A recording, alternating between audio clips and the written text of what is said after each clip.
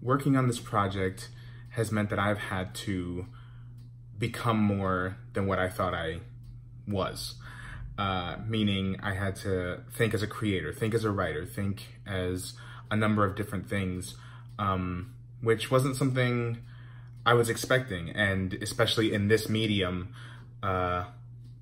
it's just meant finding that way to be both collaborative and independent, which has been just a delight to do with this group of apprentices that I've gotten to do it with. The devised piece has and continues to be a really unique and precious moment in time that I get to share with 4 people that have so much beauty and so much potential inside of them. And we get to sit down and create something together. And I don't think there's a more wonderful way to celebrate not only the growth that we have had professionally over the past year, but also the friendship that we have created.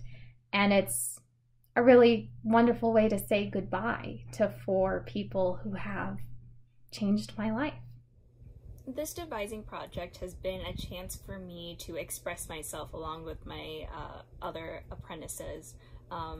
We haven't really had too many opportunities to perform just because of the pandemic, so this is our chance to get to perform, but also just show what is important to us in regards to themes that we want to talk about, in regards to just stories that we want to share. And so it definitely is a project that symbolizes each one of us in our different stories that we're going to tell.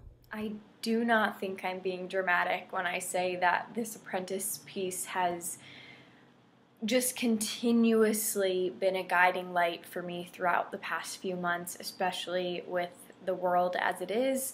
There are times when you just don't trust and you start to doubt, and I think working with the apprentices on this piece gave me life throughout it, and now seeing it come to fruition is just incredible and a true feat that we've reached, and I'm speechless about it. It's meant everything to me. This devising project has meant a lot to me. When we found out we were going to be doing a devised project back in September or October, I immediately just was like thrilled that we were going to get this opportunity, and there's all these different types of talent among the apprentices. I just knew it was going to be a really dynamic and interesting piece, and now it just feels like with everything happening in the world, it just feels like we have to do it, and like these obstacles keep getting thrown our way, and we just have to get over them, and that's what makes it really interesting. I think obstacles create like very interesting art.